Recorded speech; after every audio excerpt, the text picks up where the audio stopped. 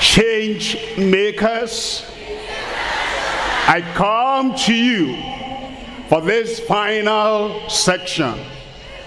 Heaven will impact your life. God, our creator, will turn you around and remake you and recreate you even tonight before you go, in Jesus' name. I salute all our speakers and all our sisters who are here, both on this side and that side. And I pray the impact of this Change Makers International, the maiden edition, will not leave you the way you came. You'll carry the change back home.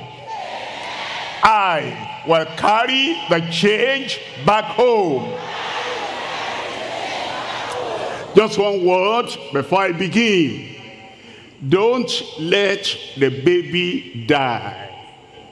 Let this baby live. I mean, the Change Makers International is being born. You have given birth to it now. All of us will nurture this baby. This baby will grow. And this baby will turn around our nation as we join hands and hearts together to make sure that this baby does not die. It will not die. In your house, change makers will not die. In your community, change makers will not die. In this nation, in the globe, change makers will not die. Let everybody say amen. Father, God in heaven, we come today wanting you to turn every life around for the better. Do it, Lord, that we will become the change agents for the better in our community and country and all over the globe. Thank you, Lord. We know we will see the result of what you have started here. In Jesus' name, I pray. Thank you very much. You can sit down. Tonight, as we bring a women conference to a close, I'm talking on recreating a purpose-driven change maker. We see the change. We envision the change. We want to plug into the change. We want to remain a change maker, but a purpose-driven change maker. That we have a purpose, we have a goal, we have an end, we have a destination, and we're driving towards that purpose and that goal. We need the recreating power of God Almighty. You would have heard of David. He prayed a prayer. In Psalm 51, verse 10, he said, create in me a clean heart, O God, and renew a right spirit within me. For a change maker, we need another heart that God himself creates. Create in me. Many times we look at others. He ought to change. She ought to change. We think our problem is the problem of the people in our community who are not changing. If they could change, life would be better for me. If my teachers could change, if mommy could change, if daddy could change, if all the siblings, if they could change, life would be better for me. But here, David prayed the prayer we ought to pray. Create in me a clean heart, a heart that is cleansed from hatred, from bitterness, from always looking back. That happened, and because of those things that happened, that's why I'm changed now. It says now, I need a new heart. And it says, what I want of God, what I want of my Creator, I add a first creation. That's why I'm here. That's why I am living. But now, I need another creation, and it's the creation of my heart. Why? Because the heart of the matter is a matter of the heart. The heart of the matter, any matter you are thinking about, the nucleus there, the center there, the heart there, is a matter of the heart. The direction my heart goes, the direction I go. And the mountain my heart looks at and I want to climb, that is how it starts. The change of heart, the cleansing of the heart, and the renewal of the heart. And he directed the prayer to God, which every one of us ought to do, because ultimately it's God, our Creator, that makes that change. And he said, renew a right spirit. Think of that. The spirit, the thoughts, the mind, the inner feeling, the inner emotion. If those things are walking, they're looking the wrong direction, life will go in the wrong direction. But if your spirit, your internal existence, your mind, your soul, and the emotion within you, if that one is renewed, your life is renewed tonight. And anytime you want to do something, and you say, I'm going to do this, Jesus asked John and James, you don't know of what spirit you are of. It's the spirit that makes us decide, the spirit that makes us determine, the spirit that makes us discouraged, and the spirit that says there's no point going on. I'll be doing good. What is the result? I won't do anymore. It's the spirit within us. But if God recreates us, which he's going to do tonight, I said he's going to do tonight, he creates a new heart in us, and then he renews a right spirit within me. Look at that. In me and within me. And it is when that takes place on the inside, your external, everything around you from tonight will begin to go well. My daughter, my sister, my mother there, from tonight, you will do well. You will go well. And every project you had abandoned, now from tonight, you will start again.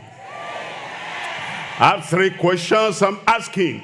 Number 1 question, who can find a virtuous woman? Who can find a virtuous woman? The second question, who can free a victimized woman? We've been hearing our speakers talking about victimization. And we say it from this angle, and that angle. We all understand. We have felt it. We have seen the pressure of the community. We are victimized. But the question is, who can free a victimized woman? That's the third question. The third question is, who can form a value-driven woman? And I want to see every young lady here.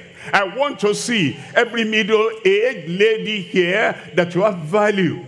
And you are driven by that value. Every morning you wake up, there is value that you pursue. And you say, I am a woman of purpose, a woman of virtue, a woman of value. And I wake up, here is my subject. Here is my life. I study that life. We go to school, we study this and study this and study this. The last subject the essential subject, the important subject, the indispensable subject. We didn't study. I didn't study myself. What do I have upstairs? I didn't study myself. What goal do I have in life? I didn't study myself. Why am I always starting a project and I drop it? Why do I have so many unfinished projects in my life? I didn't study that. I didn't study people like me who also achieved, like our speakers who have been speaking to us. They were not born with silver spoons in their mouth. How did they do it? So I apply it to myself. We study many subjects, we don't study ourselves. That's why number 3 says, who can form and reform? Who can make and remake? Who can fashion and refashion? Who can mold? A value-driven woman. I could tell you the answer. Maybe you know the answer. There's a God in heaven who is looking at your life, and who says your life will not be purposeless. Your life will have value. You know, something that has value, if we're going to buy, we'll buy with a large sum of money. You'll not be a mediocre crawling through life. Because your life, your achievement, your dream, your vision will have value for our nation. Who can form a value-driven woman? Let's look at question number 1. Question number 1, who can find a virtuous woman? There is always a place for a virtuous woman. Anywhere, in any community, there's always a place. Just stand up. Just show up. Just prepare yourself and be virtuous enough that you will be able, you will be prepared to do what no other woman in the community can do. They're not looking for the name, they're looking for the virtue. They're looking for the preparedness. They're looking for that woman, that lady that is well made. They're not asking for your religion. They're not asking for where do you come from. I remember when I was a teacher and I taught mathematics. When I got to the class, I wasn't looking for Christian or Muslim. I was looking for the people that had what it takes to learn. And whatever the village they came from, I didn't ask them. Whatever religion they practiced, I didn't ask them. And thank God, I have quite a lot of them from this side, from everywhere, that have now become value-driven people. And that's why I came here. I want to pick you up where you are. And I want to introduce you to such a power that will never fail in your life. Now, look at that in Proverbs chapter 31, verse 10. Who can find? Who can find? Who can find? Anybody looking for a wife? Who can find a virtuous woman? Anybody looking for a professional? Who can find a virtuous woman? Anybody looking for a dependable person that I can leave all my money in his hand or her hand, and everything will be managed well? All they're looking for is a virtuous woman. Anybody looking for good students that have a desire to learn? What they're looking for, who can find a virtuous woman? They're looking for a leader. They're not looking for gender. They're not looking for man or woman. Who can find a virtuous woman? The world is searching, and the world is looking. And if you prepare yourself, I believe one of these days I will see you on the top. Who can find a virtuous woman? And then it says, for her price is far above rubies. You might say above dollars, above pound sterling, above any currency. There are times you go for an interview, and as you go for the interview, you know what you have, you know your stuff, and you know what you can do, and you know what you can bring to that company. And now they might ask you what value you are, and they say, what salary are you expecting? And if you think about your background, about your life, yes, you know you have the knowledge, you know you have what it takes, but they ask you directly, and they say, what do you expect to earn? If your mind tells you, be very careful, be moderate, be humble, because you might lose the job if you say this high amount. Well, the value you put on yourself, the virtue you exhibit will come out in your answer. Well, I just want to have a job. I don't like to be jobless. Whatever you give me, they already size you up. That's your mind. That's your thinking. That's what you think you can have, but without any pride. If you say, I'm expecting actually, because what I am bringing in is going to turn this place around for the better. And I'm going to put you on the map that people who never knew this company will know this company. This is what I expect. They look at each other, the interviewers, the panel, and they say, looks like she's of great value. You'll be of great value. And you walk like that, and you talk like that. Can I say, you also dress like that? You know, the way you dress gives you confidence. You're going for this interview, and you know, the clothes that are good for the kitchen, that are good in-house, they're not good enough for the thing you're looking for. You dress up, you talk up, you look up, you shape up, and you stand as a confident, virtuous woman. And somebody said, if you don't think you are like that, fake it until you make it. You didn't hear that one. Fake it until you make it. If you are thinking on the inside, I'm not worthy of much, don't show them that. Don't allow your facial appearance to show them that. Smile. I mean, a good smile, a confident smile. And you know you are prepared, you will get the job. Give me a better amen there. Who can find a virtuous woman?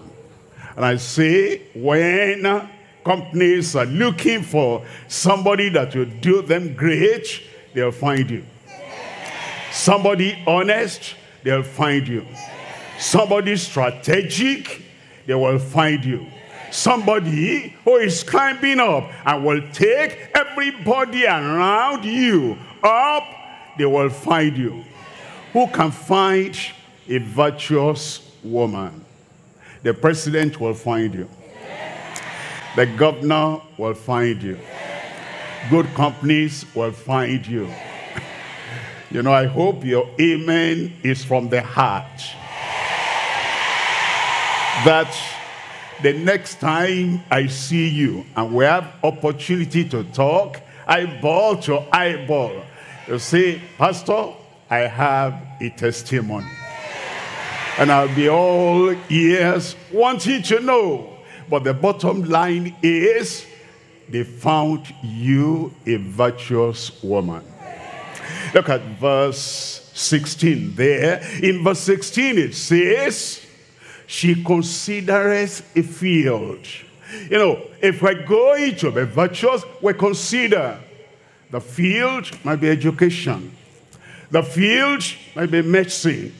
The field might be technology. The field might be family community. The field might be anywhere improvement is needed. And a virtuous woman will consider that field. It's a field maybe far away from home. A field might be near the home, but not a field in the sitting room. Not a field in the inner chamber. It is a field out there. I need to cultivate that field.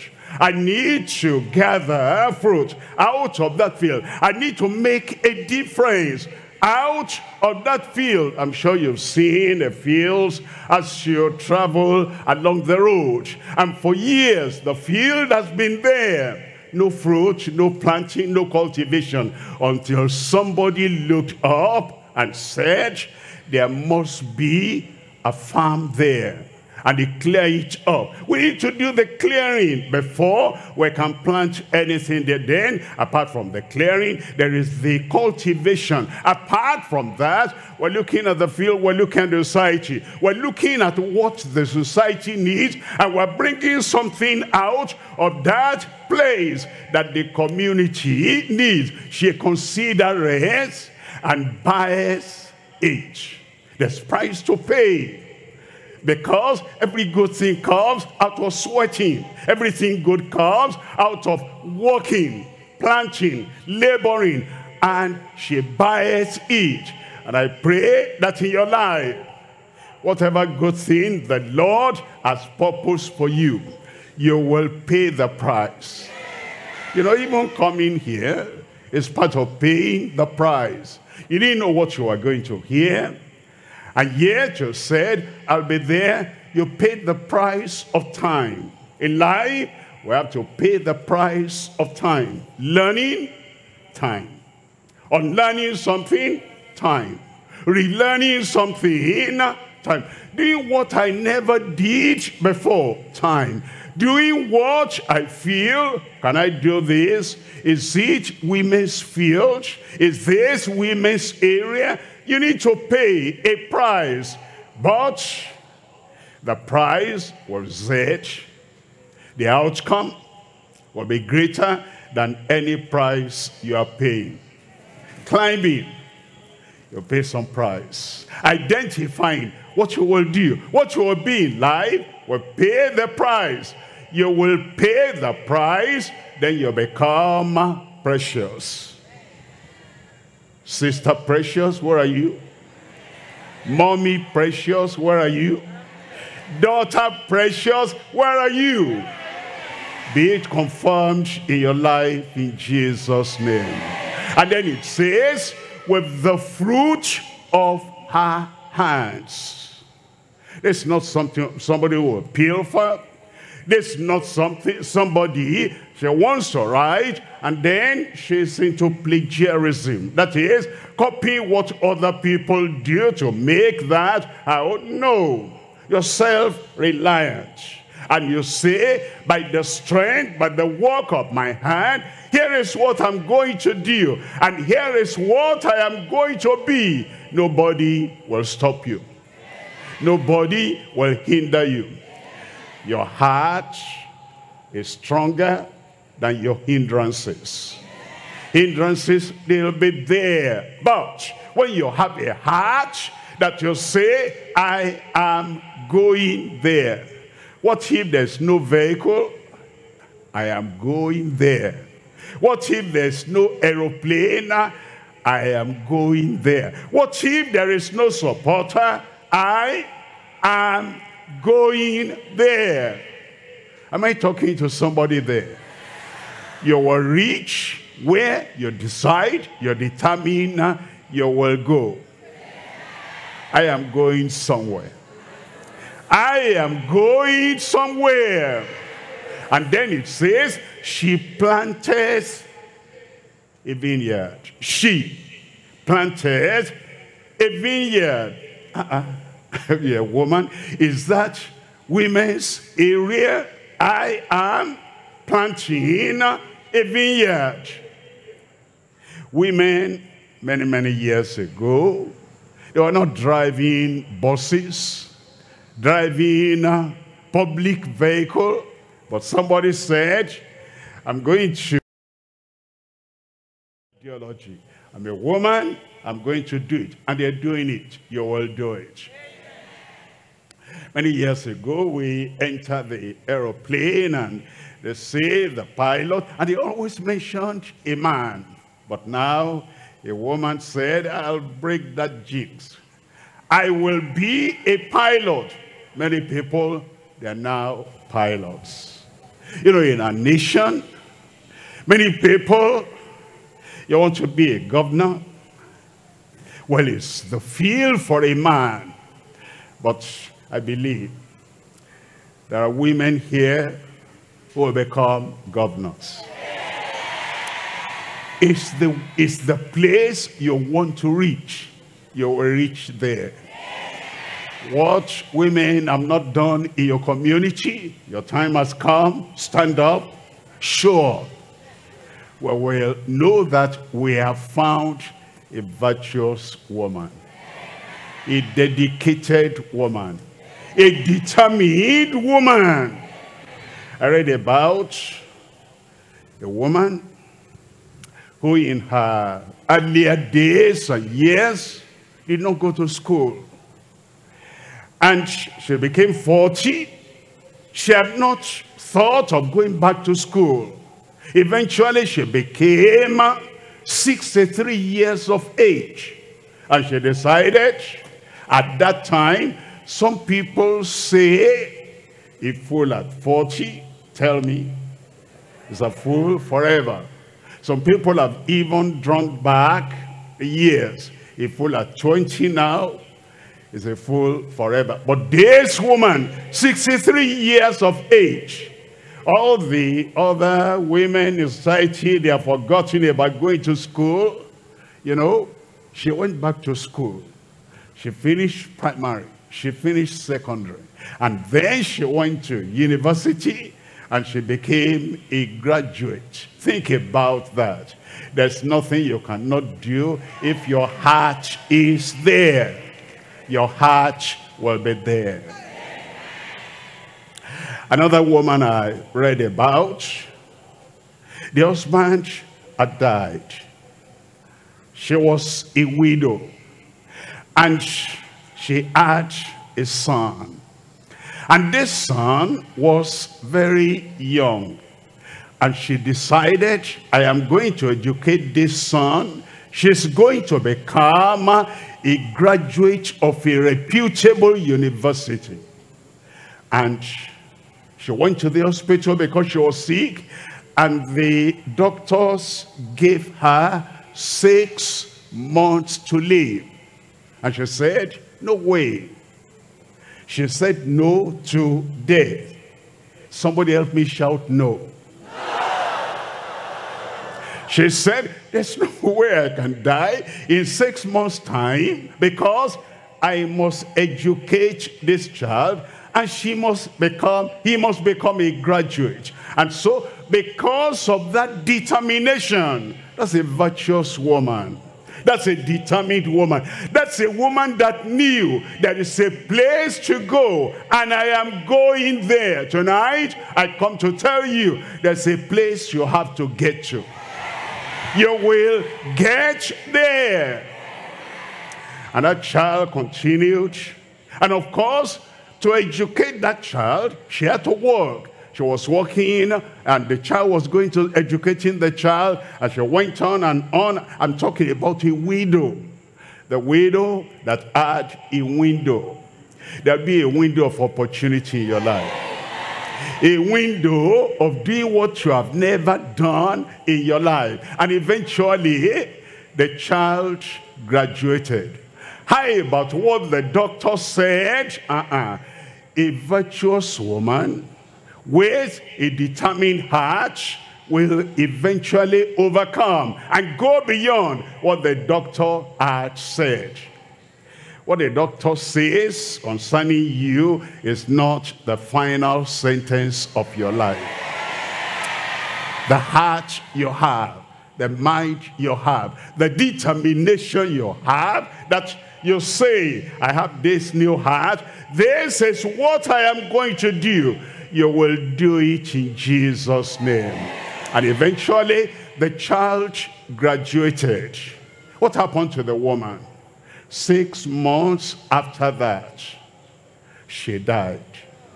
Because she had said, this is my goal. And if she had had another goal, and she has said, after this child graduates, I want to see this done before I leave, she'll keep on extending the pole. Not now, not now, until another time. And I come to tell you that today, consider a field. Buy that field. Consider a profession. Pay what it takes to get that profession. And then you will, with the fruit of your hand, you will do what you ought to do. You will plant the vineyard.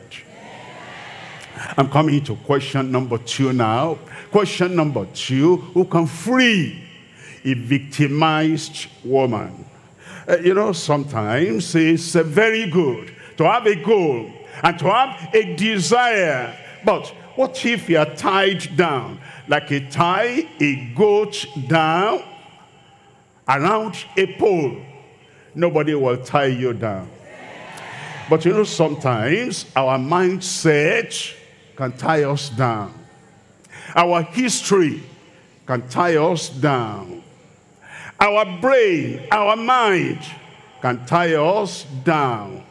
And the self-talk we have inside us, I cannot do that. Daddy couldn't do that. Mommy couldn't do that. Who am I?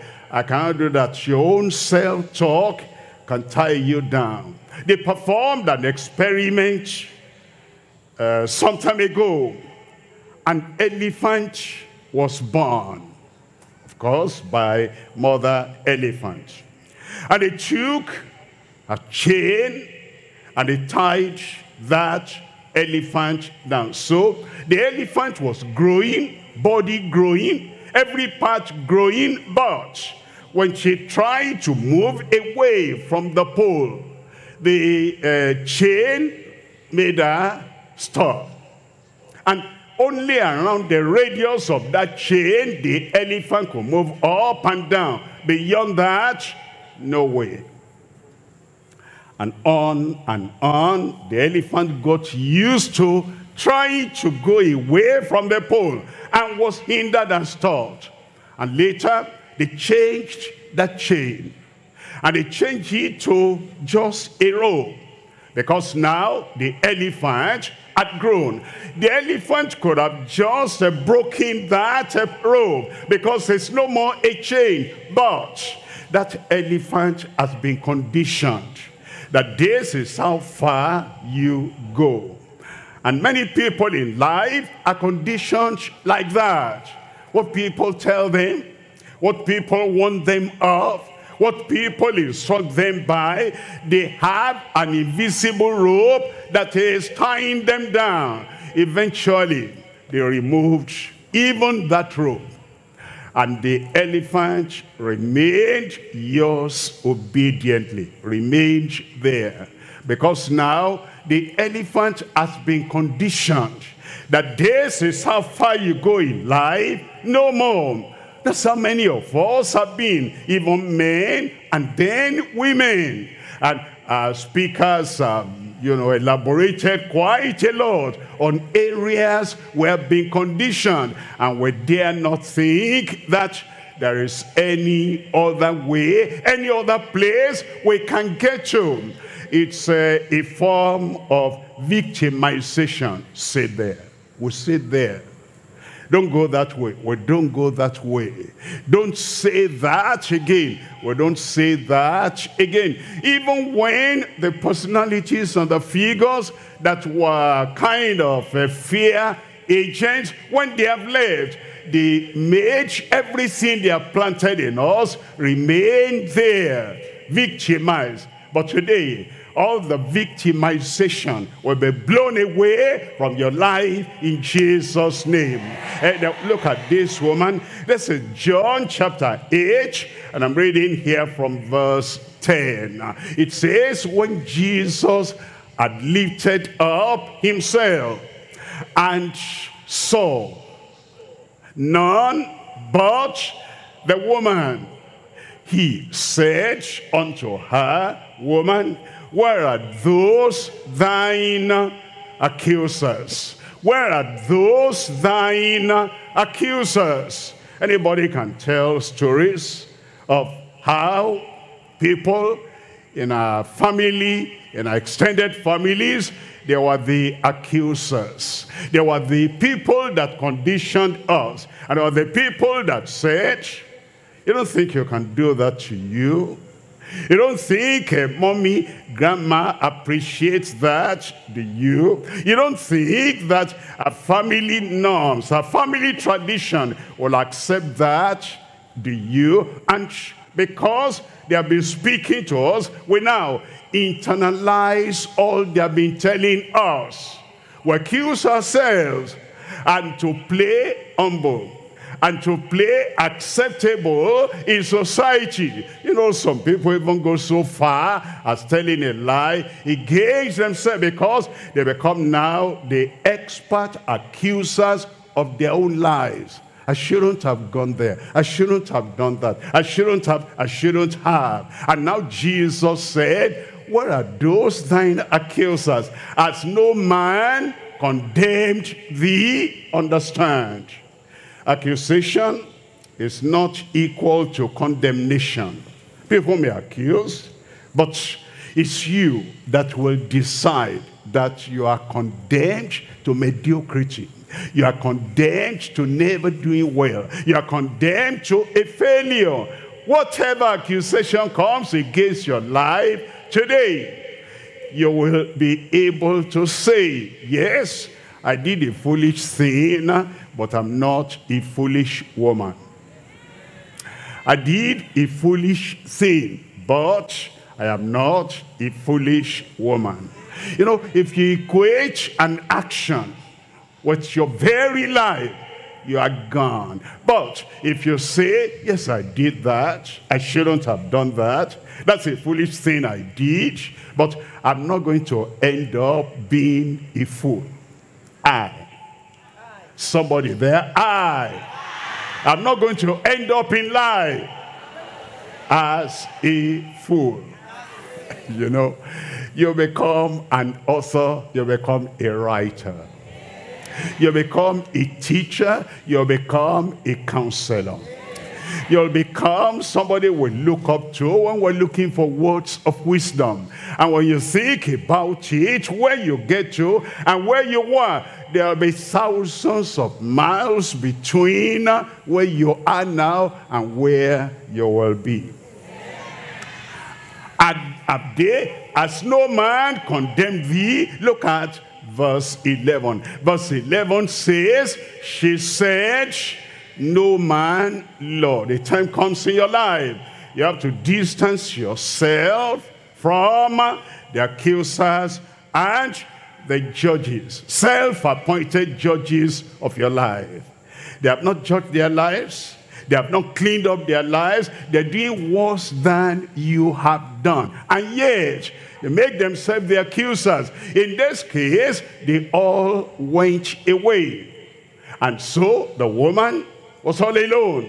No man, Lord. If they don't walk away from them. I've seen, excuse me, ladies, women, and somebody calls them, and they didn't tie them down. They didn't tie your leg. They didn't tie your hand. And they're raining insult, assault, abuse on them, curse on them. And they just stand there accepting all that. They stand there hearing all that. And you could have walked away. Nobody is tying you down there. Walk away from accusation. Give me a good amen. Walk away from those who condemn. If you cannot encourage me, I walk away. If you cannot beautify my life, I walk away. If you cannot show me how to get rid of the accusation that I have, I walk away. Well, the accusers wage away. They'll go away from you. You know, those accusers who condemn, they don't give us chance to think. How can I better my life?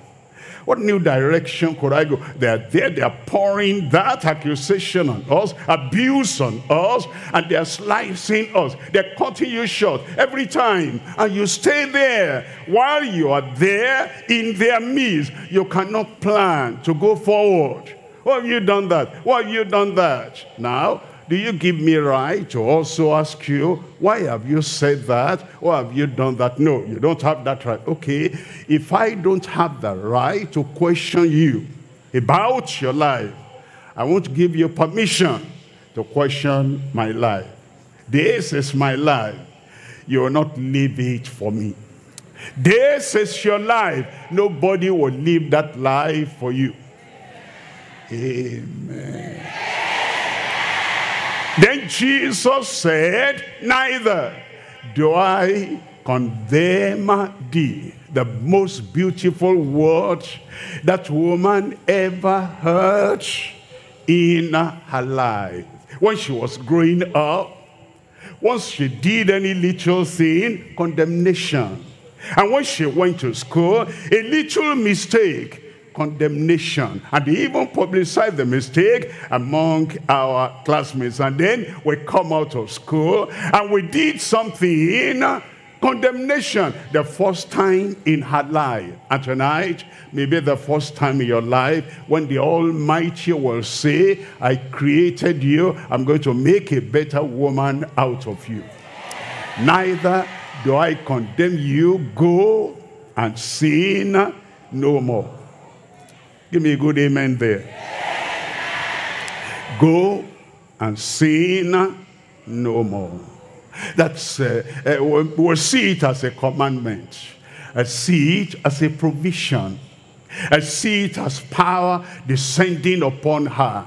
You didn't have any power not to do that before. Now, I give you the power and I give you the inner strength to go and live a new life. Tonight, new power comes upon your life.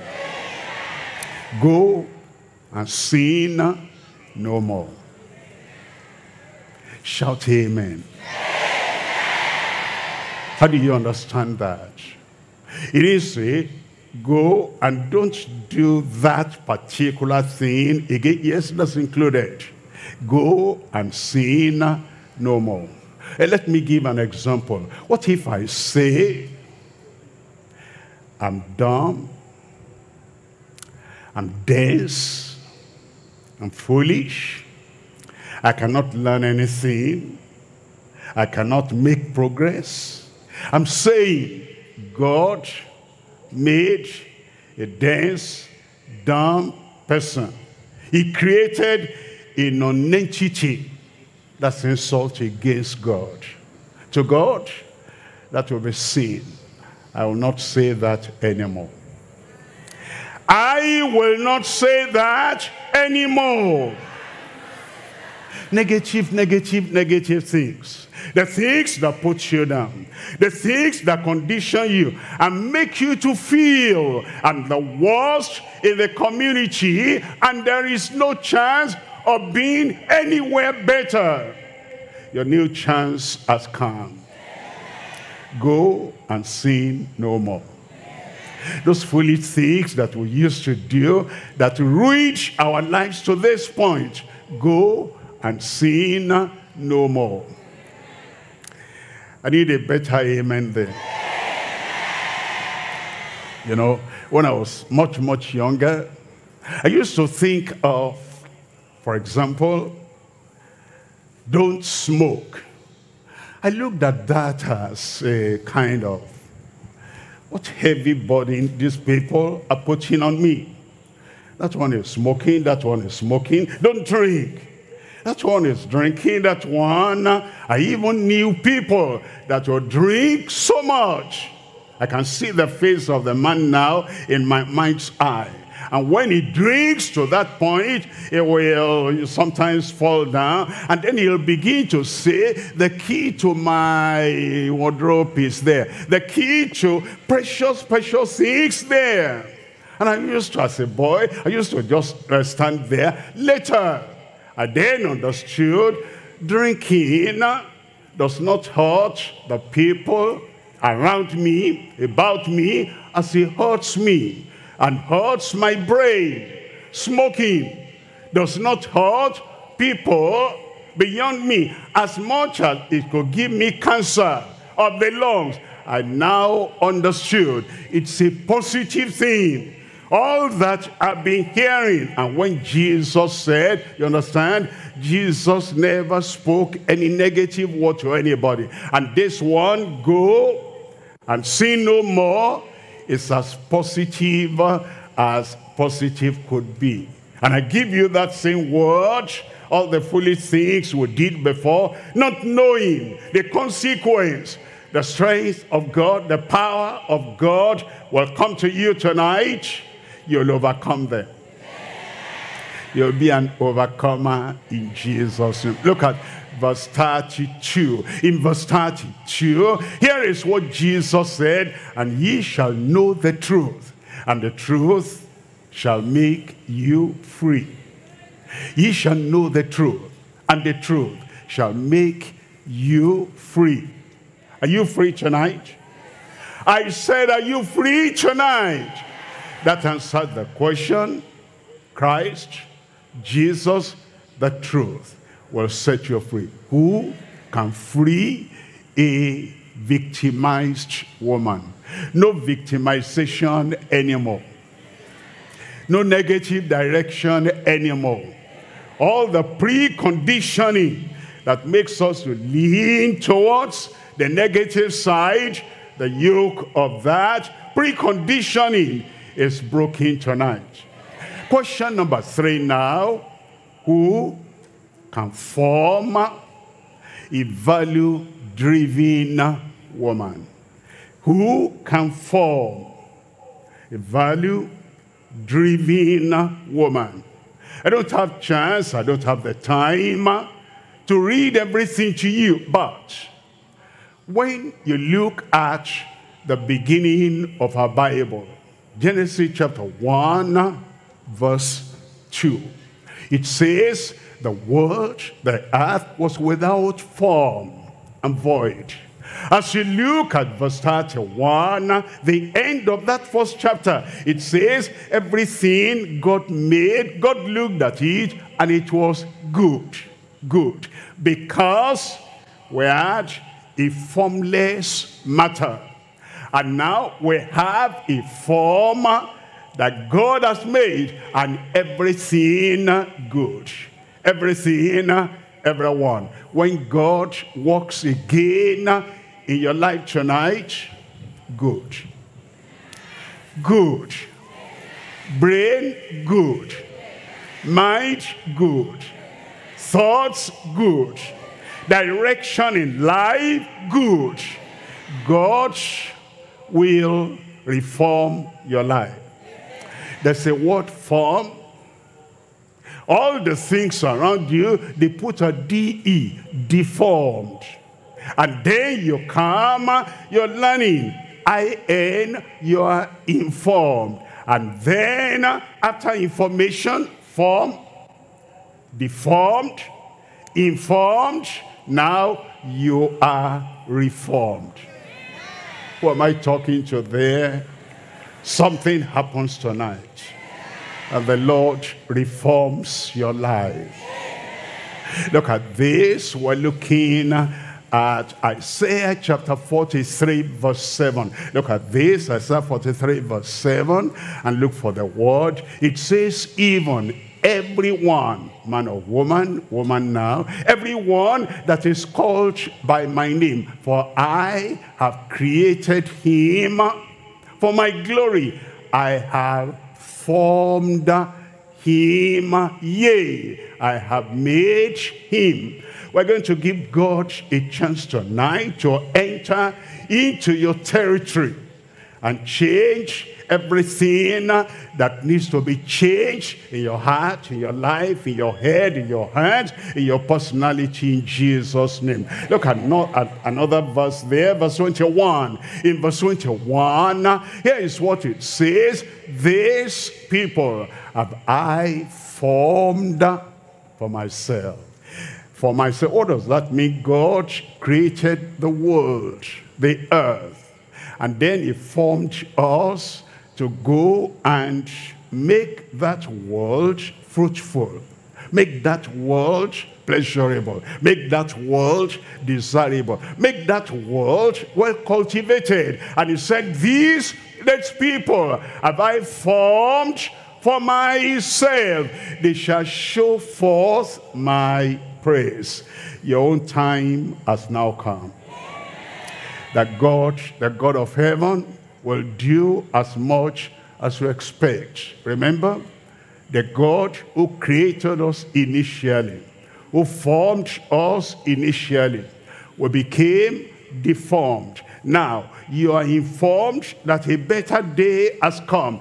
And you take that information and you appeal to the God of heaven. Then he will reform you. And as you go out of here tonight, you are not the same person that came in. I said you are not the same person that came in. From your mind, to your heart, to your soul, to your spirit, to your brain, to your head, and to your whole personality, a reformation and renewal is coming. And he said, I, that's God of heaven, the God of heaven talking, I have formed him, have formed her for myself. We'll come now into the factory of God, where he remakes lives. He turns lives around for the better. And your life will be turned around for the better. Every negative thing, I've never done well, I never do well, I never achieve, I never accomplish, all that is brushed up your life tonight. A new life, a new woman, a new wife, a new mother, a new industrialist, a new technocrat, a new doctor, a new engineer, a new whatever the vision God has put in your life. You are going out of here tonight reformed, refined by the Lord. Are you going to give him a chance to do that? Will you give him a chance to do that? Let's all stand up. Let's all stand up. One, look back. Look back. You're not looking at the person behind you. Just look back. Everything you've seen behind that had pulled you down, say bye-bye to them. All the mindset, all the pain, all the disappointments, even the sickness, everything, look back and see them and say bye-bye, I see you no more. Look forward. Look forward. You'll see progress. You'll see recreation. You'll see a new life. You look back. You look forward. Now you look up. Look up. Don't look down anymore. Don't look down on yourself. Don't look down on your community. Don't look down at anything.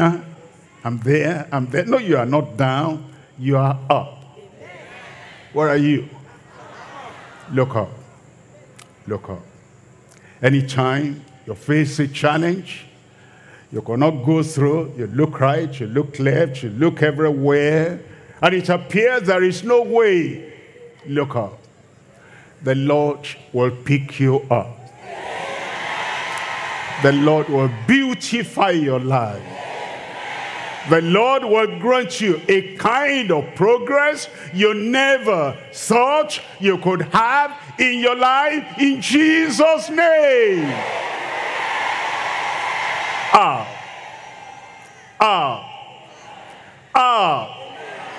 God told Abraham. Abraham, we all regard him as a father, the Christians and the Muslims. Abraham didn't have a child, and God said nations will come from him. You will influence and impact nations.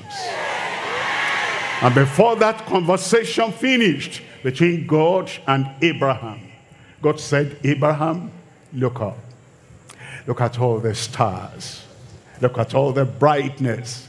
Look up and see the stars. Your life will be as bright as the stars in heaven. Look at many of the stars, how they are spiritually. Your life will be a star. Your company, your family, everywhere you go, look up. The stars, that's where you're going. And you will outshine all the past images you had in your mind. I am looking up. I am looking up. Raise up that hand now. I'm praying for everyone. Father, in the mighty name of Jesus, I pray for all your daughters. I pray for my own daughters and sisters and mothers. I pray, Lord, whatever had escaped them in the past, oh Lord, I pray, bring everything to pass right now in Jesus' name. Wipe out all the bad records of the past, all the foolish acts of the past, everything negative of the past. Block their view from their past. Help them to see the mountaintop and the peak and the progress in front of them in Jesus' name. Cut all the ropes and all the chains of conditioning around them. And I pray, Lord, as each of them, each of us, as they look up and up and up, there will be a magnet from heaven that will pull them up and get them to the desired peak in their lives in Jesus' name. And the Lord is sending you forth from here. Go and make progress. Go and shine like a star. Go and achieve what you never dreamt of you could achieve before. Go and be a change maker. The baby that is born inside you now, the vision that is born inside you now will not die. You'll be a change maker. You reproduce other change makers. Go in the strength of the Lord, in the power of the Lord, in the confidence of faith. Go forth and be a change maker. Thank you, Lord. In Jesus' name we pray.